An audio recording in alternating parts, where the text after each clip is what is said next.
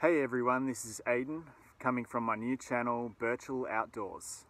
Over the past year, I've really been enjoying watching hiking videos, vlogs, and gear reviews, and it's inspired me to start videoing some of my experiences out on the trail and sharing with you guys some of the gear I'll be using. Now, a small disclaimer here, I'm not a thru hiker and my gear is not what you'd consider ultralight.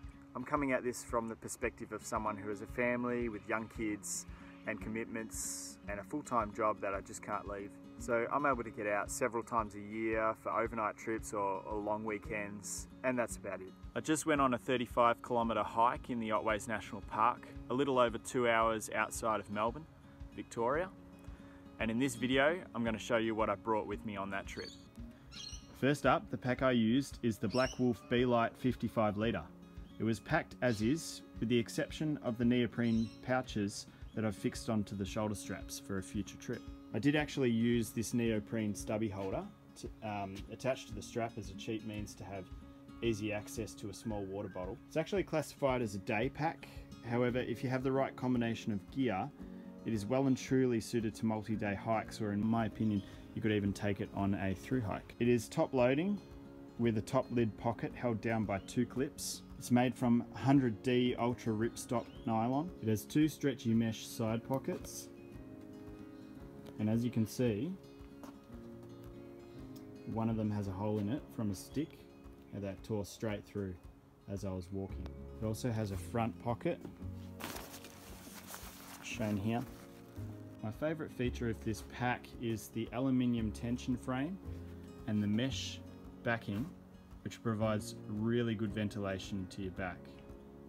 And I found it a really comfortable ride. Using my kitchen scales, mine weighs in at around about 1250 grams, or roughly 44 ounces. I'll do a full review on this pack after I've done a few more trips with it, but so far I really like it.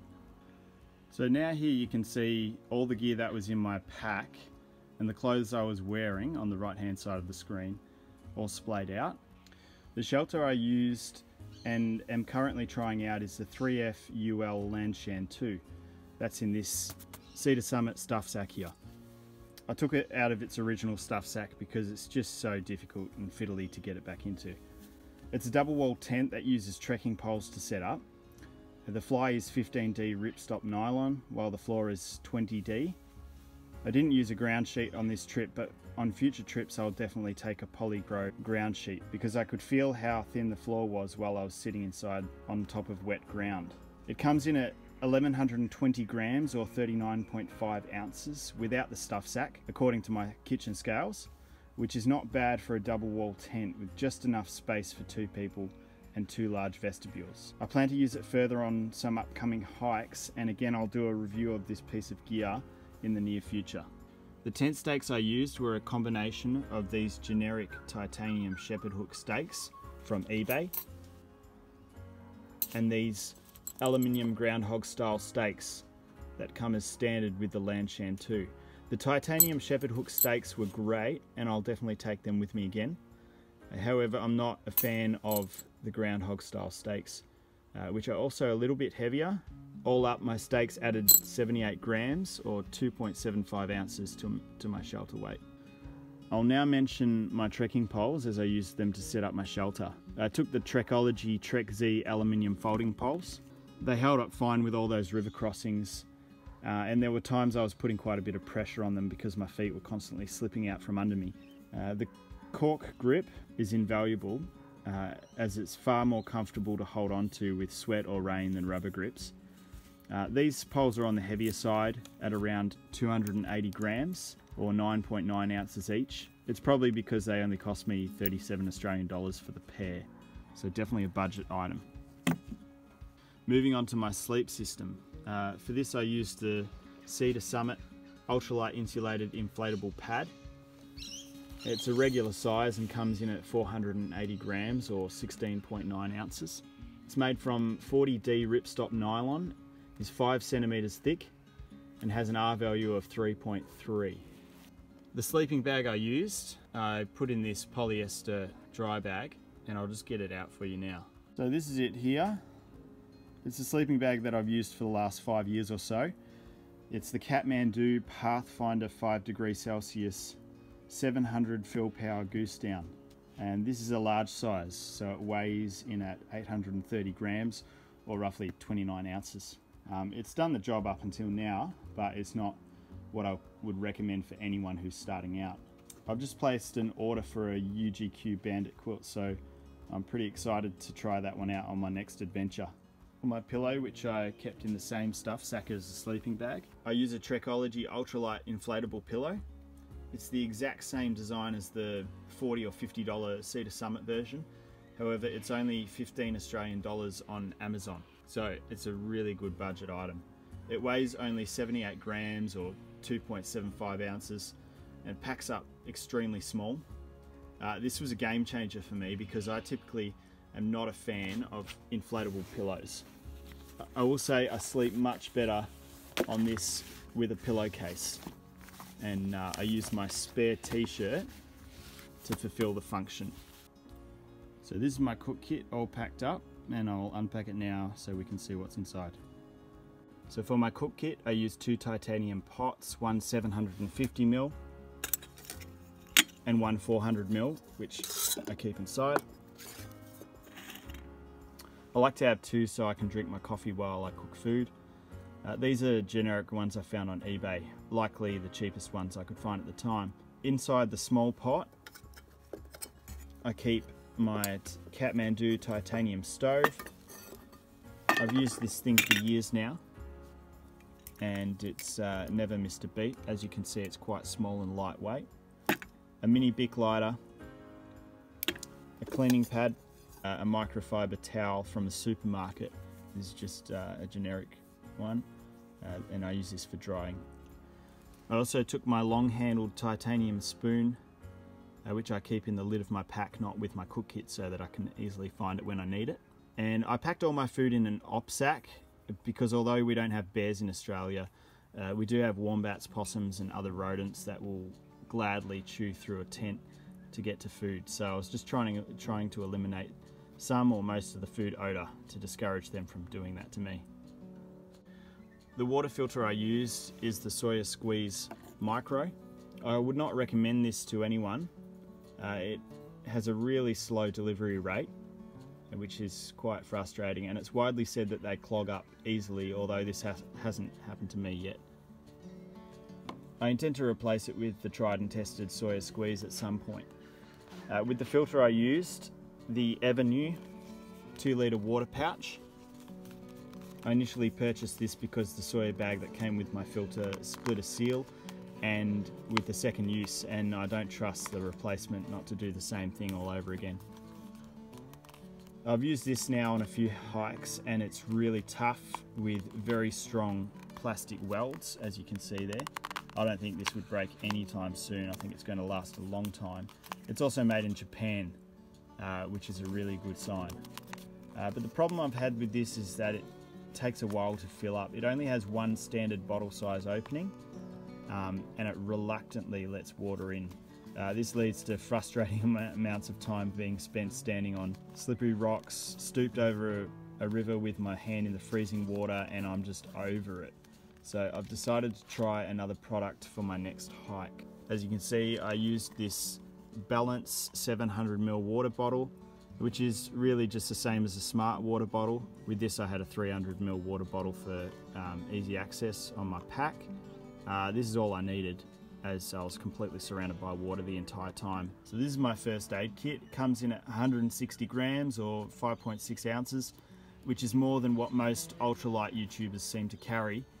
When it comes to the only medical supplies I'll have access to, if something goes wrong, I prefer to carry stuff I might not need rather than need something I don't have with me. So I have my ditty bag split up into 2 bags.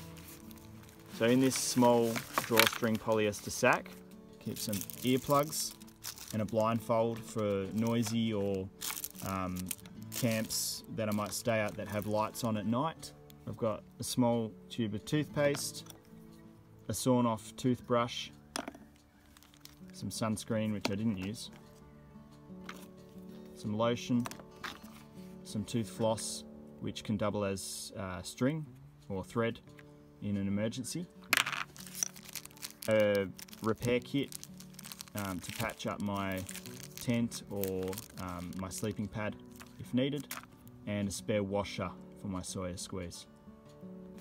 So this bag and its contents comes in at 108 grams or 3.8 ounces. In this other small roll top, I kept my Anker PowerCore 10,000 with charging cables, a lightweight Gerber knife, a lightweight torch, Petzl Actic headlamp. I like to have two sources of light just in case. This Petzl headlamp is really powerful and it's a really good quality headlamp. However, it's a bit heavy and it also uses AAA batteries, and so I'm keen to replace this with a lighter headlamp that uses rechargeable. And I should mention that this second ditty bag, if you will, came in at 400 grams or just over 14 ounces. On a side note, I bought a set of 5 assorted polyester roll top dry bags for only 15 Australian dollars online, and they weigh only a couple of grams heavier than a really good quality sil nylon dry sack for a fraction of the price. So they've been a great way for me to compartmentalize my gear and are definitely water resistant. In another video I plan to do a real life comparison between one of these, a Sea to Summit Ultra Sil dry bag, and a Dyneema dry bag to see how comparable they are, so stay tuned for that one. So in this stuff sack is my spare clothes, so I'll unpack that and we'll see what's in there. So I took Polypro Kathmandu thermals, a top and a bottom layer, a spare pair of running shorts, a spare moisture wicking t-shirt from Kathmandu. I also wore one of these because I think they're really good as an active layer. They stay dry and seem to be fairly odor resistant, unlike most regular sports tops. So this right here is the Packtowl Nano. So as you can see, it compresses up really small and is really lightweight. This over here is my puffy jacket. It's the North Face Thermoball Hoodie synthetic, and I love this thing for any temperatures over 2 or 3 degrees Celsius. It was a low of around 7 degrees Celsius overnight during this last trip, and I was very comfortable wearing this. It's not an active layer for me, so breathability wasn't really put to the test. So outside of the stuff sack, I took these Packet rain pants, which I bought for around about 25 Australian dollars from Anaconda. I didn't wear these on this trip, but I have used them before on a particularly wet hike, and they were really, really good for at camp. They added warmth and kept me dry while I was setting up camp. I also took this rain jacket. It's an older model from Kathmandu. I don't even know what range it is, but yeah, I'm not a fan. It's got no lining inside, and whatever this material is really sticky. It just gets caught on your clothes and feels horrible to the skin, and I'm not even convinced that this thing would keep me dry all day, so that's got to go. And I'll be using a different rain jacket for the next trip I make. So over here are the clothes I wore. Got these wool blend socks, which I bought from Aldi. They were about $14 for 2 pairs. Here's that other active t-shirt from Kathmandu. Some basic running shorts and a full zip fleece from Kathmandu. This is a lightweight version and it's pretty old, but it still keeps me warm enough.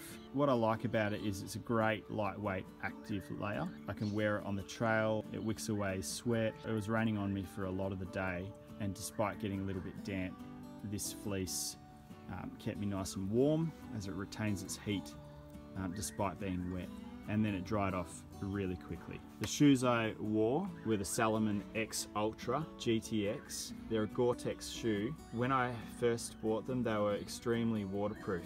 I could walk through the water all day and they wouldn't let water in. However, over time, and maybe I reckon about 400 kilometers of use, the Gore-Tex breaks down, particularly where the shoe flexes here.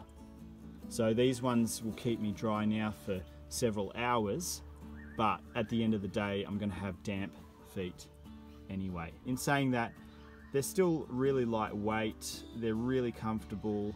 I like the quick lace system, and they have a really good grip as well. They're still a really good shoe, but I think it's probably time to retire these if I want to keep my feet dry. The last things I need to add is this $4 foam sitting pad, some error guard which I kept in the side pocket of my pack. So there you have it, that's all my gear that I took on the overnight hike in the Otways National Park. I'll have some more videos out soon of future hikes or gear reviews. I hope you've gotten something out of this one, and thanks for watching.